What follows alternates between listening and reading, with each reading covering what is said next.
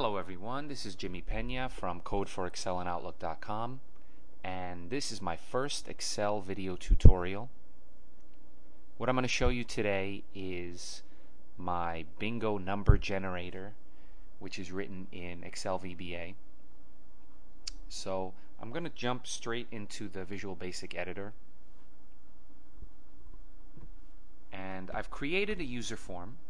It's really just a list box inside a frame, and there are two command buttons, one to choose a number and one to reset the form. So let's go through and look at some of the VBA code and see what exactly is going on here. First, the reset button. Very simple. All we do is call the clear method on the list bingo numbers list box, and that empties out the list box. For example, when you want to start a new game or restart a game. And there's the choose number button, and the choose number button is a bit more complicated, so I'll go through it step by step. First, we're going to check and see if all possible bingo numbers have been chosen, and the way we do that is we check the list count property of the list bingo numbers list box. And if it equals 75, that means all possible bingo numbers have been chosen. I don't think there's any way possible that no one could have bingo at that point, but at least we can stop the code from executing. So, assuming we continue, we don't have a full list box, we need to make a decision, because we have two different actions we can take. Either there's nothing in the list box already, in which case we just need to generate a new letter number combination, or the list box already has some members in it. So we're going to check if list bingo numbers list count property is greater than 0. In other words, there's already some entries in the list box. We're going to build a string, a comma delimited string, consisting of those members.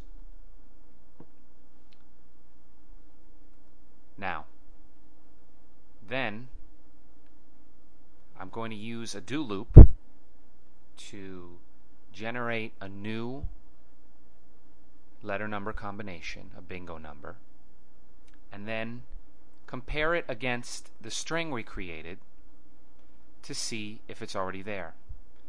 And I use the inString method to check if the string that we just generated here from the generate bingo function is already found inside string existing, which is the string of comma delimited members of the list box. If the value is 0, that means it is new. It's a unique number. What I used was a Boolean variable. B is unique. I set it to true. And the condition of the do loop is to do while false. So once that is set to true, then we simply add the value of that temporary string using the add item method into the list bingo numbers list box. Otherwise, if the list bingo numbers list count is equal to 0, that means there's nothing there. Then any number we select is going to be unique. Therefore, I just run the generate bingo function and use the add item method to add it to the list bingo numbers list box. Then what I do to make it easier to read is I select, or I set the selected property to true for the highest number in the list box, which is list count -1. That way, when you select a new when you click this button and select a new number, it automatically scrolls down to the bottom. Otherwise, the list box stays at the top and you have to constantly scroll down to the bottom. Very unprofessional, and just makes it a lot harder to use. So I always select the last number. Let's look at the generate bingo function. The generate bingo function just generates a random number, kind of like ran between. In between numbers 1 and 75, it generates a random number. And if the number is between 1 and 16, it picks a B. If it's between 16 and 30, it selects I. If it's between 31 and 45, it selects the letter N. If it's between 46 and 60, it's the letter G, and 61 to 75, the letter O.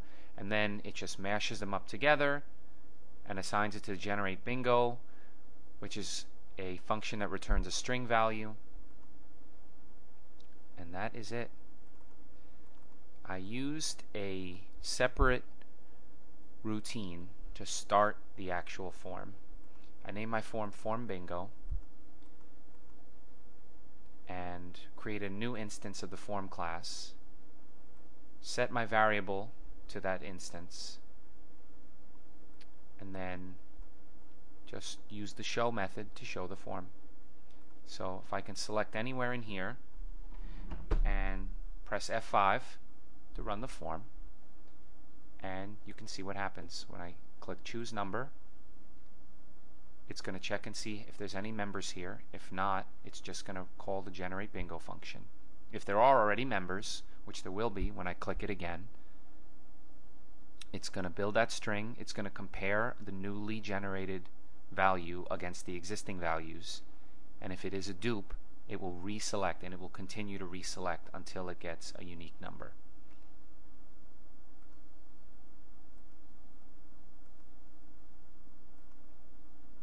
And whenever somebody calls bingo, I'll just hit reset and all the numbers disappear. And that's it.